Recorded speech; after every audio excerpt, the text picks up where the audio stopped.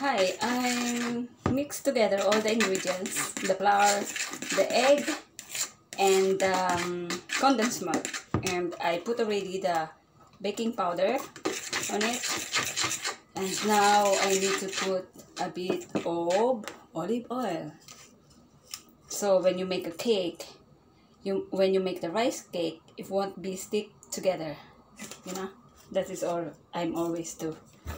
So just put like this, and then just make sure that you mix it very well. And I put a bit of sugar because I just put 1 can of condensed, so maybe it's not really sweet, but I really don't like too much sweet, so just put like this. And then I'm ready to cook this one. So, and then I put in,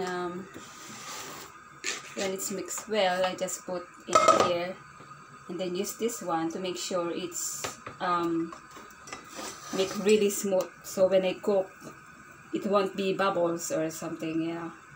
So just want to make sure it's make smooth.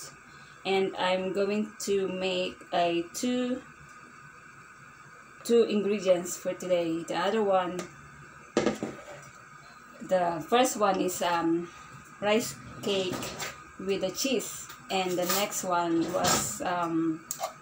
will be a rice cake with a buko pandan flavor, So we'll see.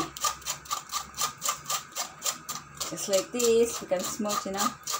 You see, just to make sure it's not stick together, become smooth, and then when you make a rice cake, it's very smooth and soft. So that is what I do. So I still have in here, so I need to finish this. So I'm going to do is put this together, and then the water is boiling. So I'm ready to put this in the stove, in the wok. So what I have to do, I need to steam this for like 15 minutes, and then I need to put the stick, the chops, I